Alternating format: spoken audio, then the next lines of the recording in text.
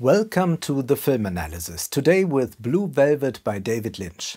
This classic was released in 1986, a classic but not in the sense of a beautiful antique. There is still an irrepressible power emanating from Blue Velvet, a great film that is timeless and will remain timeless. David Lynch is considered a director not least because of his personal esoteric tendencies, confusing the audience, letting us slip into mystical worlds, creating chaos, and in it we are supposed to get lost. In his quasi-autobiography, Room to Dream, Lynch writes that the audience should experience the film and not think so much. His writing on Blue Velvet is relatively trivial. It's about craftsmanship, how one solved one thing or another. It's about gossip and a bit of genius cult, but nothing more. And otherwise is the great mysterious supposed to be in the foreground. Yes, this film who wants to fathom it to so thoroughly. What if the opposite is true? Blue Velvet is not convoluted at all. It's a very straightforward film noir with Sigmund Freud's theories serving as its foundation. Blue Velvet is not mysterious in a sense of we couldn't decode the film. We very much can. Rather, the mysterious is within us. The mystery we see is the mystery of our desire, our sexuality. And that's what David Lynch confronts us with. Let's get to the plot. The whole thing starts with a view of a small town, Lumberton, a hyper-idyllic view.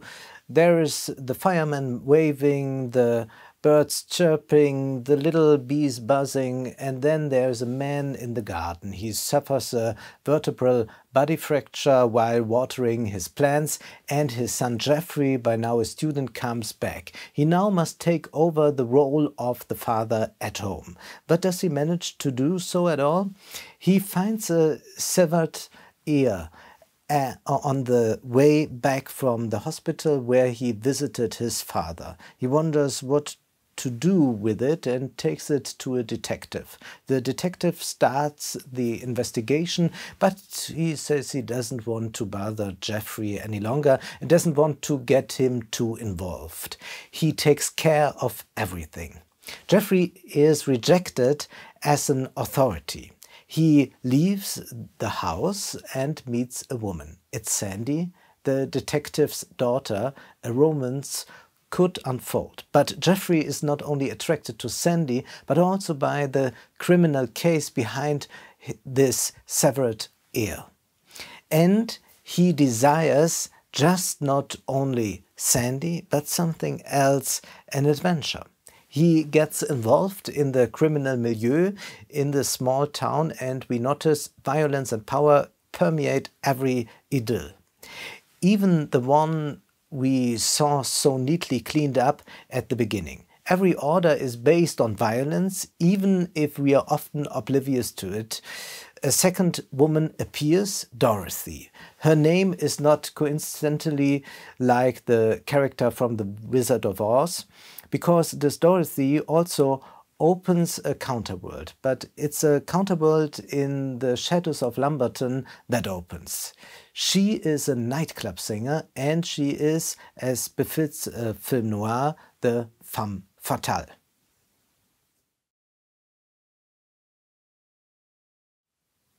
Sure, Jeffrey falls for Dorothy. He sneaks into her apartment, his private investigation begins, he hides in the closet but is caught there by her and he seduces him. But then he must hurry back, hiding in the closet. Another man shows up, and this man is a very different man than Jeffrey is, who is somewhat awkwardly innocent. But is he so different?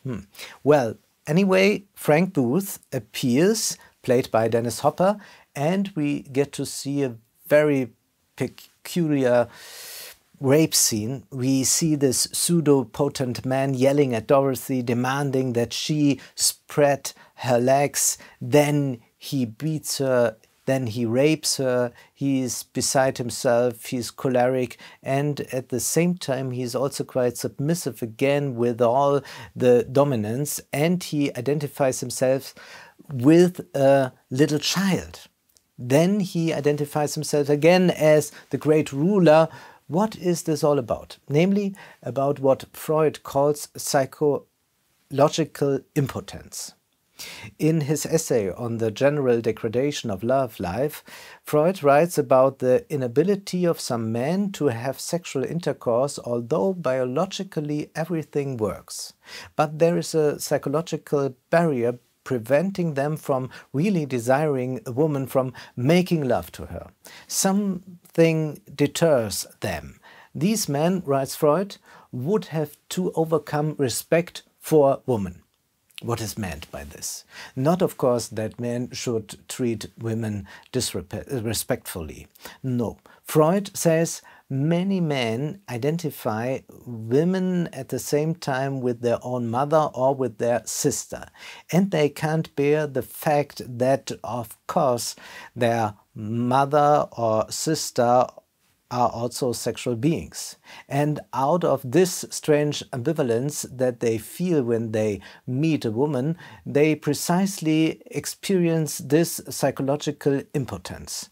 One bad way to overcome this circumstance lies in seizing the opportunity, in humiliating the woman with whom you want to sleep. Or they would have to acknowledge what Freud says: all women are sexual beings, even your mother or even your sister. We have a very similar problem with Jeffrey. Freud describes this beautifully. Many men can't sleep as well with well-behaved women as with women of lower status, because they recognize the mother, the sister, much more readily in these well-behaved women. And Sandy has something angelic, something decent. With Dorothy, it's easier, you might think, as she is a nightclub singer. She comes from a red light background anyway, but Jeffrey has learned before that Dorothy is also a mother. There's the reference to his own mother again, and we witness Frank humiliating her so that he's capable of overcoming his psychological impotence in any way at all, and we see it succeeding only rudimentarily. Jeffrey, meanwhile, is torn between two fantasies. On the one hand, there is the clearly recognizable fantasy Dorothy, also clearly recognizable through the wig she wears, and we also see her without the wig at times. But on the other hand, we should also understand Sandy as a male fantasy, because how does Sandy make her first appearance? Jeffrey is standing outside, it's completely dark, and Sandy emerges out of this darkness, out of nowhere, you could say out of Jeffrey's imagination itself. And there's a piece of music that reminds us a little bit of Vertigo by Hitchcock. This scene is a bit reminiscent of when Judy turned back into Madeleine and then she appears again completely manufactured as a fantasy of Scotty. And because of that, we could ask, isn't Sandy perhaps the much more mysterious one? We can read this film as a simple whodunit. A gangster must be hunted down, a woman freed so she can return to her kidnapped child. A simple young man outgrows himself, but what would be, but that would be a bit trite. At the same time, we have another aspect here. We have a shift toward maturity here. Lynch uses this familiar narrative, that is, this crime narrative, but only on the symbolic level, to use it to show processes of sexuality and desire. We see what's going on in Jeffrey's psyche.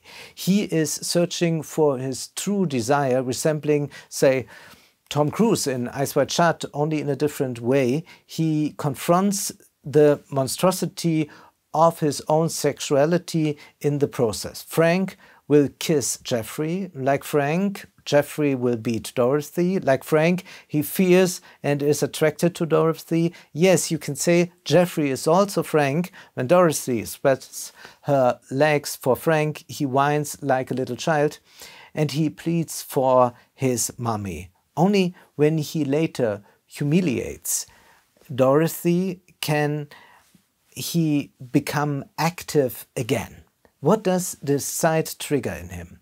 Let's think about what is hanging on the wall next to Jeffrey's bed. It's a vagina dentata, a toothed vagina, a symbol of castration anxiety.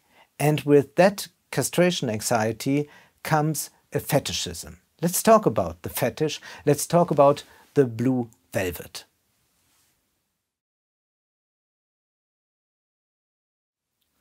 Lynch is again referring directly to Freud here and specifically to Freud's essay Fetishism. Freud says this fetishism is a phallus substitute. The child beholds in the mother's womb, the mother is supposedly missing something. Freud writes the following: to be clear, the fetish is the substitute for the phallus of the woman, of the mother, in which the infant believed and which, we know why, it does not want to do without. Consequently, the course of events was that the boy refused to take note of the fact of his perception that the woman has no penis. No, this cannot be true, because if the woman is castrated, her own penis possession is threatened. And against this resists the piece of narcissism with which nature has precautionarily exposed this very organ. End of quote. Frank is just that child still. He investigates Dorothy's womb and he cannot see a phallus there. As the rape scene continues, Frank therefore puts a piece of velvet in Dorothy's mouth, as well as his own in the shape of a phallus. We see the same thing again later in the film, a piece of velvet hanging out of a man's mouth. So we still have a homoerotic relationship there, because we can also find such a phallic symbol. This is the only way Frank can overcome his castration fear. That is, the fear that he might soon be missing something down there too.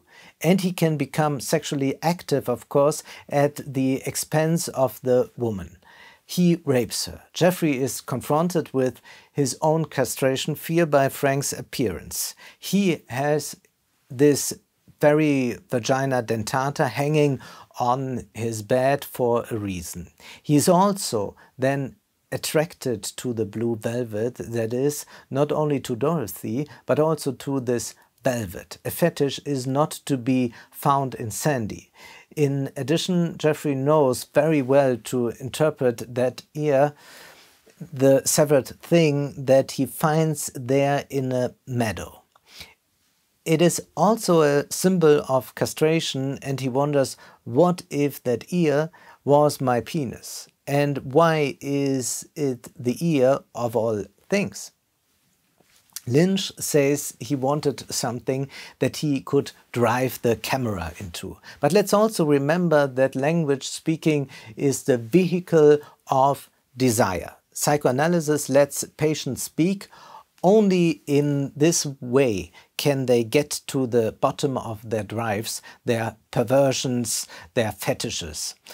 Language is quite crucial in articulating desire. It is the only form, and such a vehicle of desire represents this language. We also see how it bursts out of Frank quite impulsively.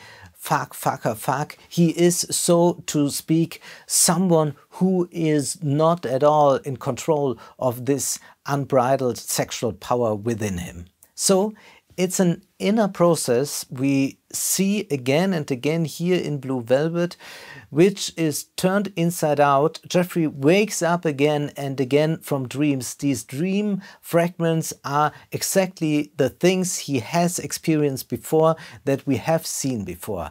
That is, neither in reality nor in dreams can Jeffrey escape his dreams. Blue Velvet is thus also a belated coming-of-age film. Jeffrey is already a student. He has matured into a man, but he has a problem with his father. Not just with one, actually with three fathers. There is the biological father. He suffers this accident. The embarrassment that lies in this father figure is depicted nicely when the father suddenly lies weakened on the ground. He had a garden hose in his hand, but at crotch level, and you see how the father virtually urinates. This is an important passage in Freud's Traumdeutung. It's about a child being admonished by the father being scolded for having wet the bed again. And the child then dreams to free himself from the father's authority, so to speak, how the father stands in the room at night and suddenly must start urinating. The father's authority is weakened. Lynch captures that again here, but the father also loses his authority in another way, namely he no longer has a voice, he can't communicate with his son, and with that the ruling order is also weakened, so to speak. The law of the father must also be pronounced. And that can no longer be sounded here. What is Jeffrey doing? He is not free now. He looks for a new father figure.